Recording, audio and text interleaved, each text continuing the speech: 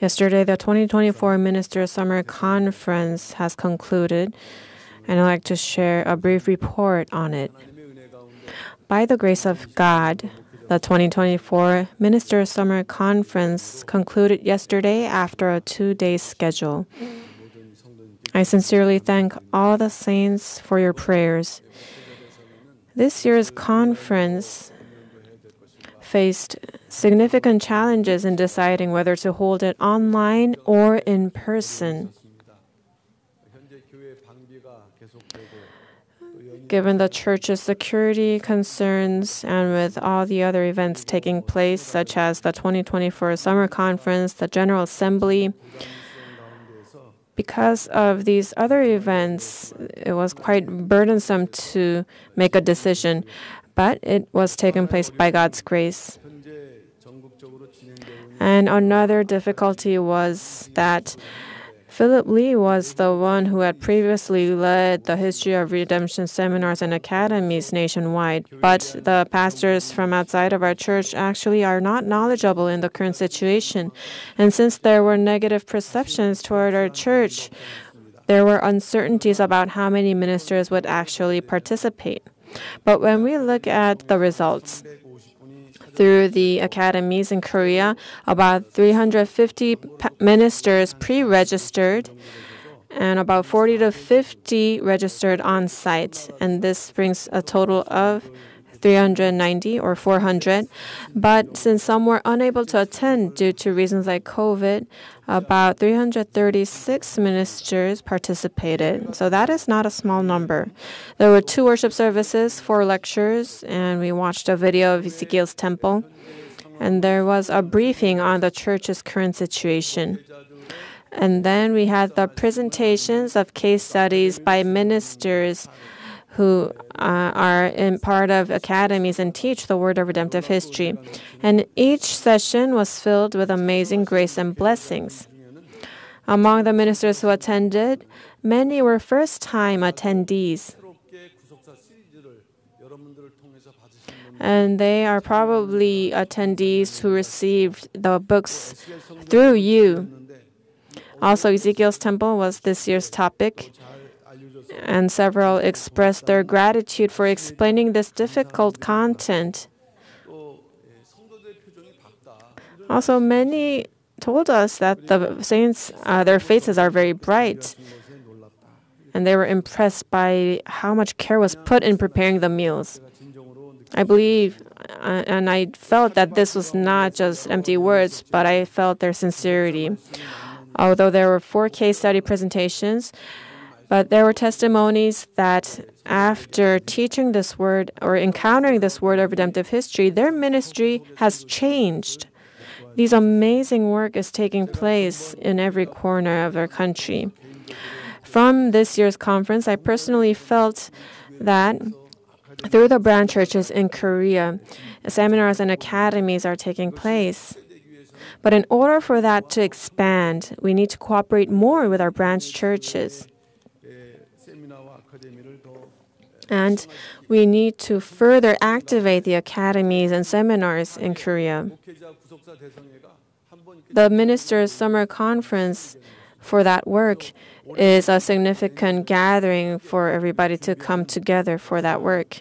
So next year, we're going to prepare with more care, and I have come to realize how important this conference is.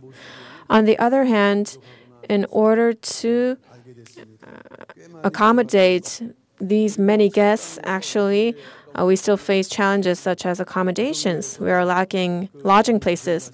And also, the women's group worked so hard because the weather was very hot, but there was no air conditioning or proper ventilation in the kitchen. They prepared 7 meals during the conference. And I visited them when they were cleaning after the event. And I felt like they were working with a mind. If I die, then I die.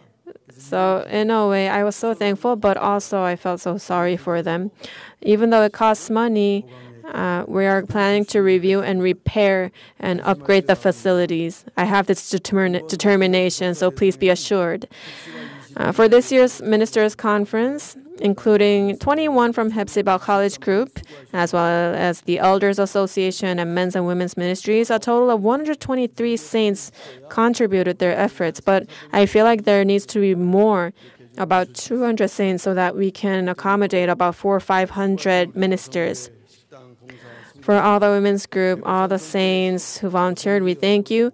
And 11 members of the women's ministry from Daegu Sansang Church came and volunteered at the restaurant. And they were experienced volunteers at the restaurants. Also, the Shalom Cafe and the Beersheba. Some people even said, actually, some ministers said, they came for the udon. They could not forget the taste. Of course, they wouldn't have just come for the udon, but every single element of the conference gave a good impression to them, so we can continue this conference. And this year, the beddings were a problem because we don't have this problem during the summer conference since everybody brings their own. But now, because we have the guests and we need the bedding for every single person, it was so hard for the women's group to launder the bedding and take it up the stairs and bring them down. So I truly thank the women's group, the board members, and the bedding team. And because there were not enough volunteers in the cleaning areas, the female evangelists finished cleaning because there were not enough people. And the buses were to leave at 3, but it could not leave on time because they were still cleaning. So many things happened. And I especially thank the administrative staff. Starting from the summer conference until the ministers' conference, they did so much work. And it's important because all the work that the breakaway side had done before, they are doing it this time. So there are some things that are doing, and it's new to them. And there are trials and errors. So this was the circumstances until this year's conference. And although there were some mistake or we were lacking, I was really thankful we're going to overcome them. So all of the church staff and all of the ministers from Pyungkang Church and branch churches worldwide, I truly thank you as well. And I have reflected a lot about how we are to carry out the movement of redemptive history. And one more thing that I'm thankful is that we had raffles. And I didn't know that, I wasn't expecting it to be so heated. The beef and like the 300,000 gift cards, they were big. And we prepared 3 tablets. And one pastor came and said, "Give it to me." He stood up and just requested it. And if I had leisure, I wanted to get him one. And this was not done by the finances of the church, but this was done by the support of the saints. And another saint, the product that the saint sells in his or her business, it was also given through the raffle. So this is not small. I saw a big vision, and I was so thankful for the support of the saints. And one pastor said this.